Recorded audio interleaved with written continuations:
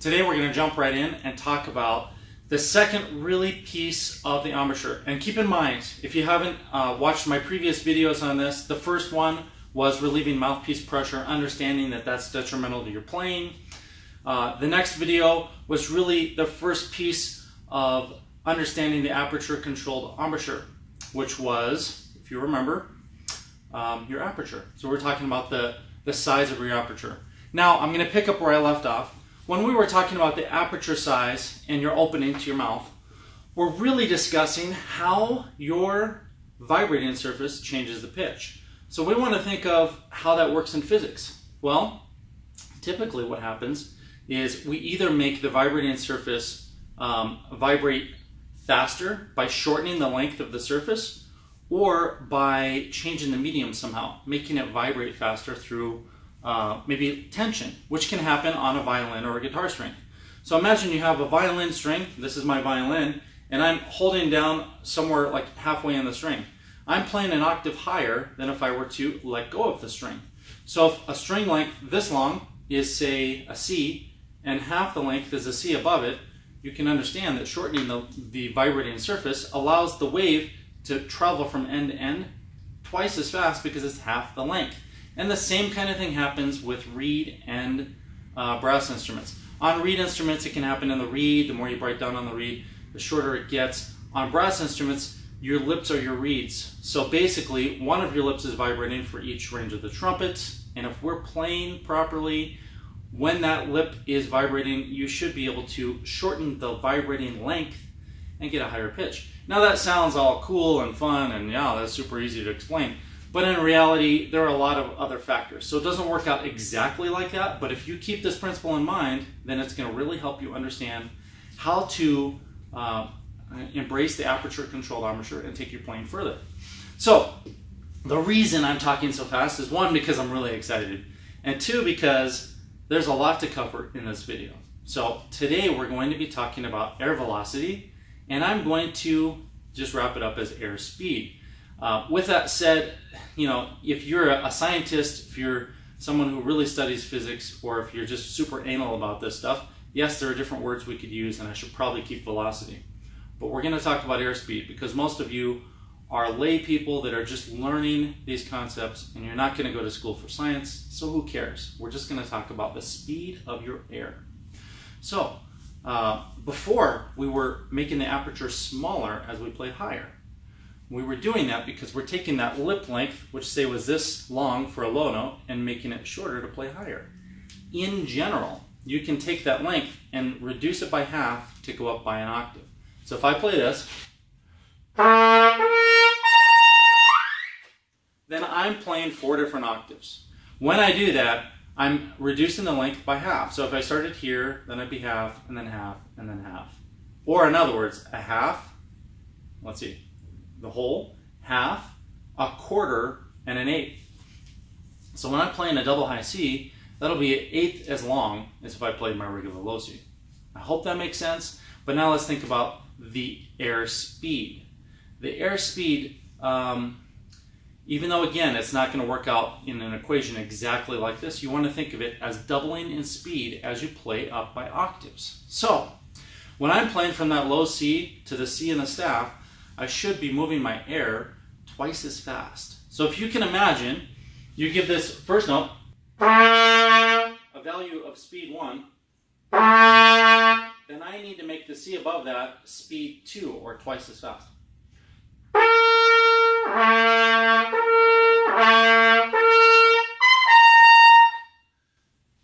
Okay, this concept for beginners usually is very easy.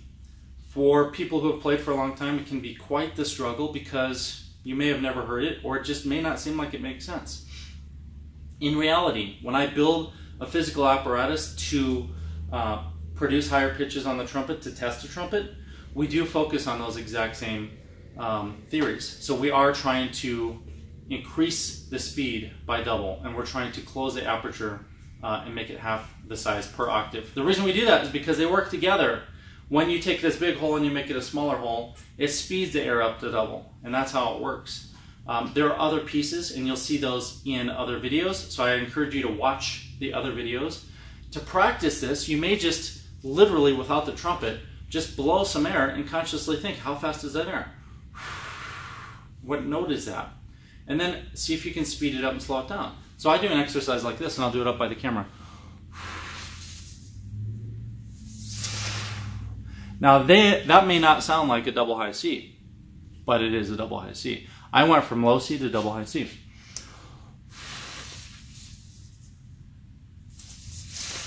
What I should say is, I went from low C to double high C and back down to low C. This is easier understood when you do smaller octave leaps at first. So I'm just going to do low C to C in the staff. I went from low C to C in the staff and back down. It doesn't look like or even sound like anything's happening, but it is. Now, can you play up to C in the staff without doubling the airspeed? Probably not. You may think you can, but physics-wise, that doubled airspeed has to really be present. So you may not think you're doing it the way that I'm teaching you, and you may not be.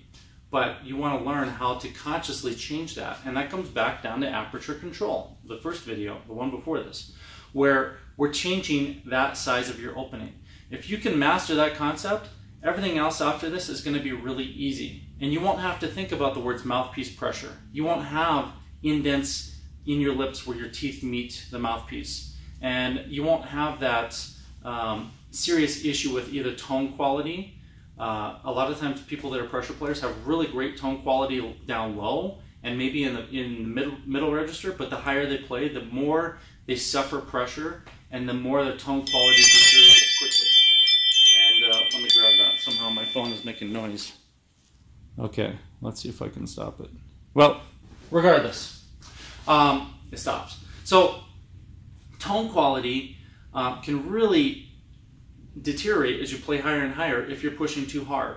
However, you can still squeak out those notes. And if you push a lot of air, you can squeak them out until they're actually really big, full-bodied notes.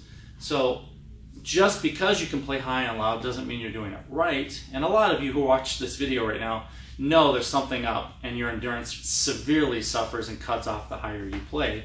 You may only have 5 minutes of endurance, even though you can play some high notes. Okay, so what you're probably lacking is some of these fundamentals, and a lot of the time, is the aperture control. I've given thousands of trumpet lessons, and I've seen it again and again. Even a lot of the very best players who have endurance issues or tone issues somehow have some of this out of balance. All right, so think to yourself, what speed are you playing? What speed are you moving the air when you're playing different notes?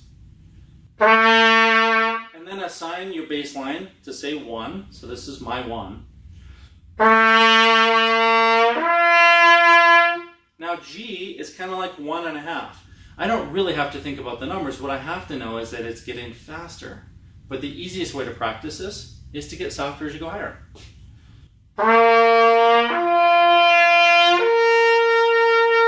So now I'm going to double the airspeed.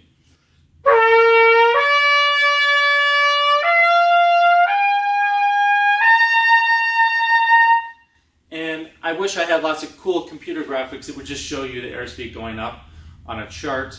You can envision that. I'm not super high tech here with videos, but hopefully you get the concept. If you have questions about this concept or the previous one where we were changing the aperture size, then type your comments below or send me an email at harrelsonTrumpets@gmail.com. I also want to point out that this horn, which I used in this video, is a very fine horn that I built, let's see if it says what year, in 2014. Somebody brought it back in on trade. I am plugging this horn in this video because I make a living building trumpets. It's important for me to make money so I can continue to educate and of course build great trumpets. But a lot of you don't realize that Harrelson Trumpets is only 4 people. And the 4 of us work really hard to bring you really high quality solutions to your brass playing, whether it's a modular mouthpiece option or mod kits or the trumpets. So I'm going to bring out this trumpet and just show you quickly. It's a beautiful horn. It was refinished and rebuilt with a new bell just maybe a month ago. And this horn is available on our website. If you are interested in this, then I am offering $1,000 promo code right now. So you can use that promo code to save $1,000 on this HT44 trumpet. And I promise you, it's not going to let you down. It's a beautiful horn. Remember, whenever you buy a horn from us, you can trade into another horn anytime down the road and get the full value of your purchase. In other words, if you buy this for whatever price, in 5 years you can still trade that in and get that credit and upgrade to a new horn, as long as it's in the original condition. So that's something we've offered our Harrelson family members all along. So I want to thank you again. I want to encourage you to really step back and think about what is holding you back in trumpet playing. And I don't mean equipment, even though equipment is really cool. We're talking about the understanding of how your embouchure works. And think about what aperture controlled embouchure means. Think about how that aperture can change in size, how you need to leave enough space for your lips to move, and how airspeed plays an integral role into the entire equation. I want to thank you, and I'll see you next time.